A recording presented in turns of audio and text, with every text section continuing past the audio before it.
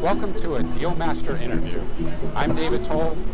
I'm standing at the corner of Madison Avenue and 46th Street in Midtown Manhattan. I'm going to be interviewing Kenneth Clay, Senior Managing Director and founder of Corinthian Capital. Let's get started. Kenneth, tell us how you broke into the private equity business.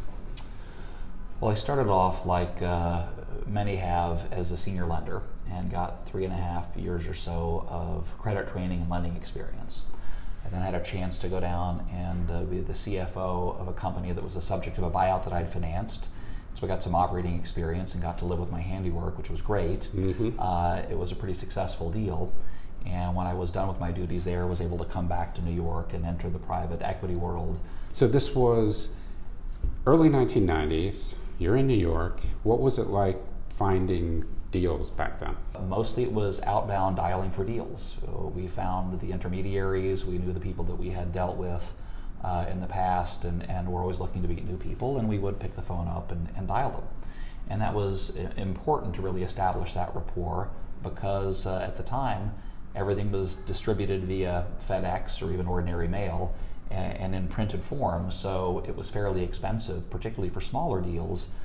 Fast forward to today, and we have the advent of so many social media tools, LinkedIn, Facebook, others. How has that informed Corinthian Capital's approach to deal flow? Well, it changed the challenge a little bit. You know, we obviously have more people participating in the industry as intermediaries, but also more private equity shops, and we have more deals. And so there are deal aggregators that are scraping leads together and presenting those. There are firms like Sutton Place Strategies who will present deal metrics and help you focus your search, also give you some indication of how good your coverage is. And those are all very helpful. But now the challenge is you're awash in data, and you can be awash in deals, and you've got to focus your efforts on those that really will fit your investment parameters and hopefully provide a good return. Kenneth, thank you so much for doing a Deal Masters interview with me. Thank you, David.